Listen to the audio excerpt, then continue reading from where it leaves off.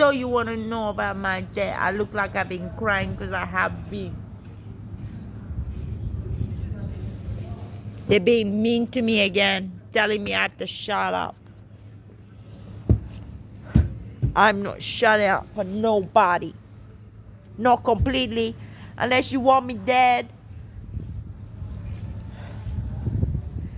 This place sucks, man. There's nothing to do. It's hot. This place is nice where I'm sitting lying though now.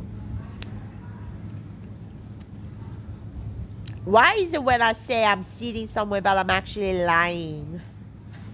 Not lying like I'm lying, telling a fib like I'm lying down. Because it's just for a moment in time. It's just like being. But when you're actually sitting, you're sitting, you know. You're sitting down on your bottom. But I'm still on my bottom. But I'm on my tailbone. But my tailbone hurt a bit.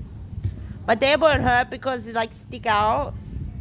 I think that's normal. Because we're like, you know, monkey evolutions.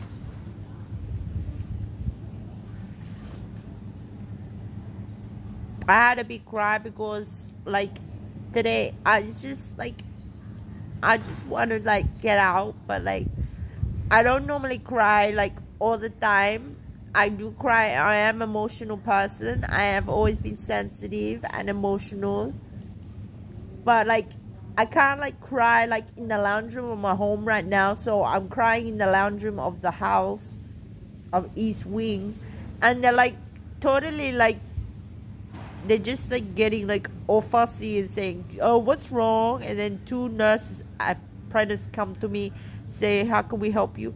And I bum them off. I said, well, you're not a actual nurse, don't worry about it. And then they actually send a nurse. So like they stir up. They try and test you like to see how you're gonna react to their like their confrontations or their like the in your face stuff, you know, or they're supposed to help. I don't know. What could they do? Why can't they just accept someone wants to cry? If someone wants to have help and they're like cutting themselves or hitting themselves on the wall or hitting things on the wall, then address it. But if they just want to be on their own cry, if you see me like when I cry, do I like ever like exacerbate it, like go like do more to get angry about the problem? Maybe I do. It's natural. People do that, and they were like thinking to themselves, yeah, maybe she may.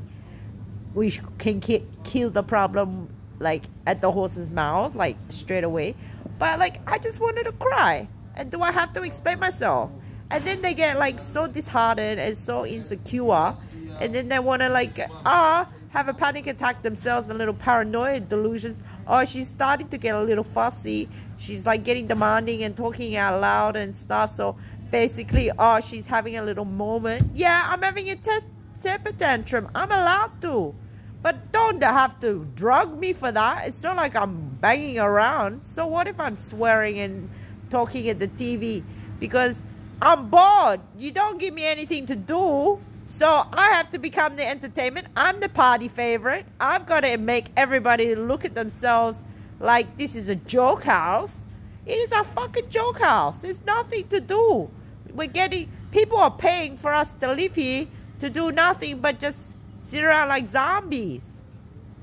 And then feed you and herd you out when they say, okay, you're well enough. You can go now. We've had enough of you. It's a joke.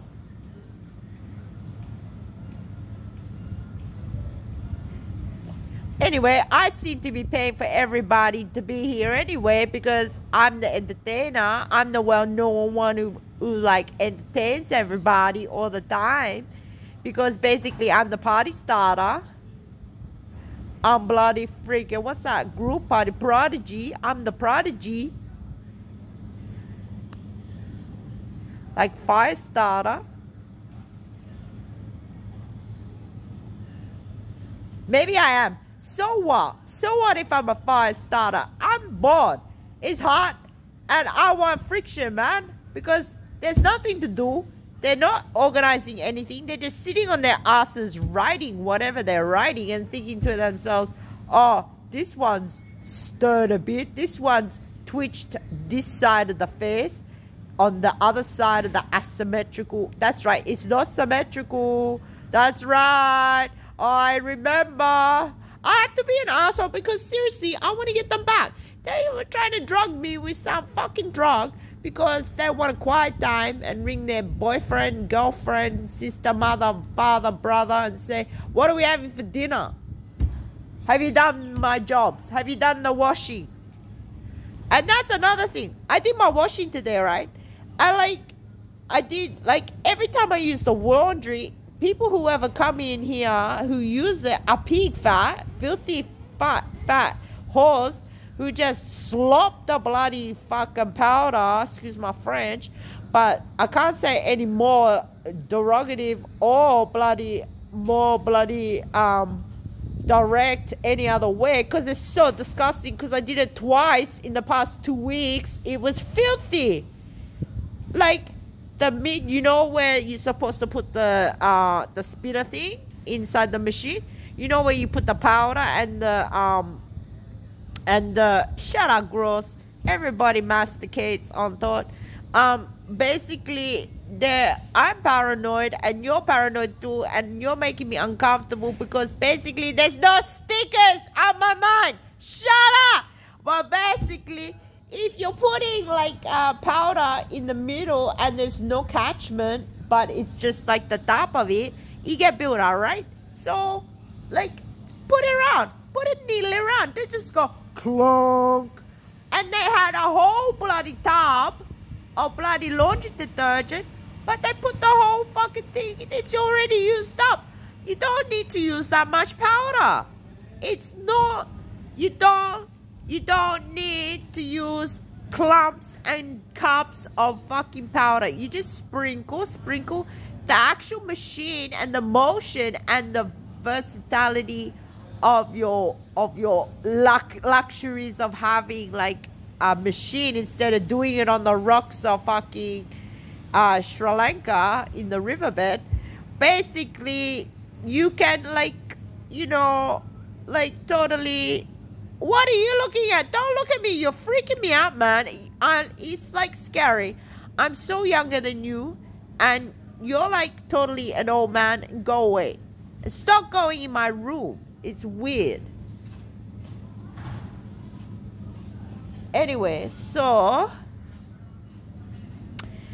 basically, like, what was I talking about? See, people like trying to be in film. You can't talk to my memo. It's my memo. You're not allowed. Go make your own memo or go do your own storyboard. It's not my problem you don't have an imagination and you're depressed.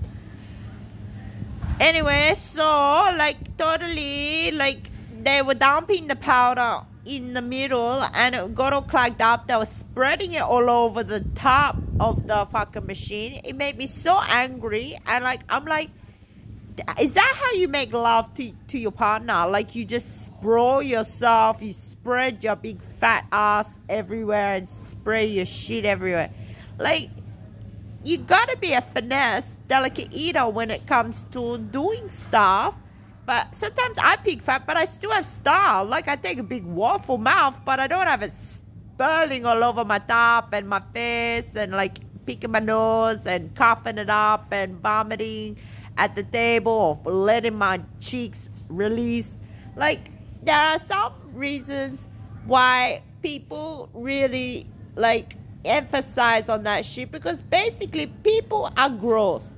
People are animals, and like if you're going to like totally like, you know, make love like an animal, because why? That's the only way you know how to do it, or that's the way you are now because you're so depressed, or is it because you just don't give a stuff, you just want to get off?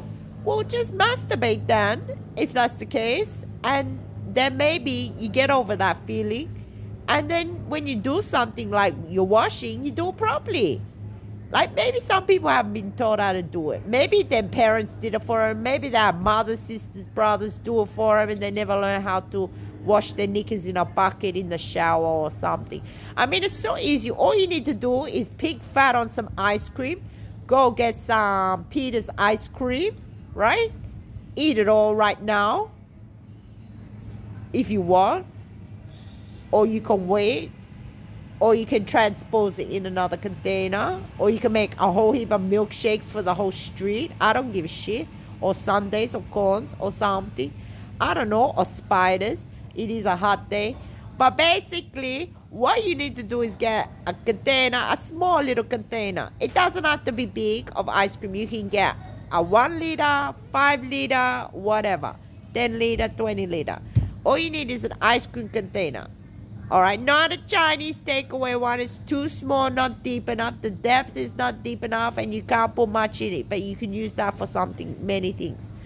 But get a little ice cream container and then just your bar of soap or your body wash or your shampoo and conditioner and just squirt a little bit in the bucket. And then put some water. And then put some toothpaste. I know it's got bicarb soda in it, so it will make it nice and shiny, deodorized, and smell good. And like it will like also like brighten it. Okay, now put your nickeroonies in it as you're washing and your brassiere and just scrub, scrub, scrub. Just do it gently because they're delicate. And your socks, you could get like a bar of soap. Just say, Mom, I want to use soap. Just say, Mom, I want the cheapest soap you can get. Doesn't matter. I'm going to use it. And then she say, why do you want soap for? Mom, I've been swearing. My mouth is so bad. I need to clean it. And she'll laugh and she'll go, okay, I'll clean it. I'll buy you the cheapest 5-pack of soap. Put it in your bedroom, in your drawer. And then you use it to clean your socks, your knickers. And just soak them. Leave them in there. Leave him in there until you finish your shower. Leave him in the shower recess. Right? Right. Now, what you need to do now for you teenage boys and girls, just rinse them and hang him on an inside line. Don't hang him out for the scary perverts. Or if you live on your own or you got like just some people, you can hang them in the bathroom. You can go to like these Asian shops. They got these little circle hanging things. And you can just hang it on the edge of the shower recess. And it's got pegs. And you can use it outside if you got a hook or on the clothesline. And you just hang it. And you just put it there. And you can hang it. Or you can just hang it on the taps. And it will dry. Or just hang it outside in the sun. It will sanitize in the sun. Don't worry. But just don't hang your bras and nice sneakers outside because they will burn and they will fray and they'll get yucky. Or you can just put them in the dryer on delicates. But basically, don't put them on like full stream heat because the bones and the wires will come out. So basically, I did my washing, and then like at the end of it, they can say, "When are you done? Get out of here. We're closing it up." And that's all I can do. There's nothing else I could do. I started washing yesterday some other people's clothes that were left in there. I don't know whose they were, but I thought I'll be nice. I'll wash them for you, and then I'll dry them, fold them, and put them like out in the like common area so everybody can pick and choose their own clothes. And then also like they can like if they don't have clothes and nobody claims them, they can have them if they fit.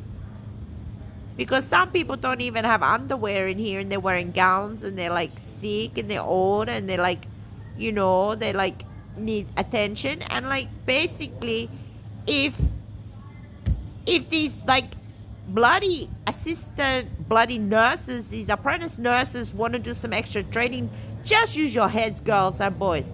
Just go make a plan. Think, how can I make a change to the medical history or system. How can I make change? How can I do a difference? If someone you know needs knickers, go ask some head nurse or management and say, do we have any secondhand underwear or clothes that we can give this poor person who hasn't got clothes?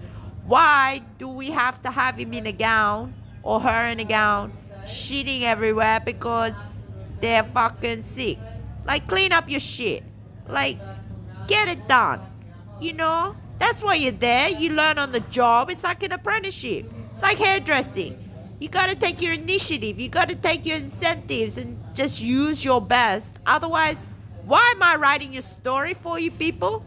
Why am I here? You tell me why I'm here. You want to have a job. You want to have a career, but you don't want to do the work. You just want to read a book and get signed the dotted line of the exam paper and say, yeah, you got a GHD now. I've got training. I've had experience just taking blood pressure and asking, are you all right? Why are you crying? You know, they don't even help people when they need to get their food who are like disabled and old. They don't help them take their food to the table and help them eat or cut it up. You know, what's wrong with that? That's where you start. And that's many fields do that as a job full time, like elderly care and disabled care. They have to look after them. So nursing's a whole round. You don't just stay in mental health and just do that. No wonder why mental health is so shit. Because nobody does the whole thing. They don't do the whole training. I'm not asking you to give birth to a calf right now and say, okay, I want to be a bloody pediatrician. But what I want you to do is to try and do something. Do something for yourself. You're just sitting around reading your textbooks when you can read that at home. And are you doing the notes of the bloody nursing staff? Why are they getting you to do that? Because they got other jobs and bloody demands they got to do in their leisurely life. If you're at work, you're at work. Do your jobs. So anyway, I cleaned the whole laundry last week. I scrubbed it out, found ways to get soaps and stuff to clean it out. And then they told me don't do it anymore because I'm supposed to do something else. Why? Because I'm supposed to help the universe learn how to do their job and I get paid for it? I get paid in a sloppy, full fat, diet type, fucking fat thickening meal? Fuck off. That's not fucking pleasure. Is it like I'm in the can and I'm making number plates for the fucking luxury man? For his big Bugatti or fucking Ferrari or Lamborghini? But I'm in the mental health fucking system. It sucks.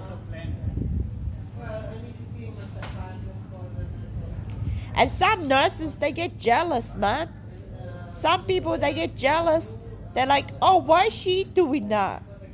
I don't need it to be that way. I'm used to the old way where it works. Shit. Stupid shalamutas. You done your time in the laundry. You don't need to do any more.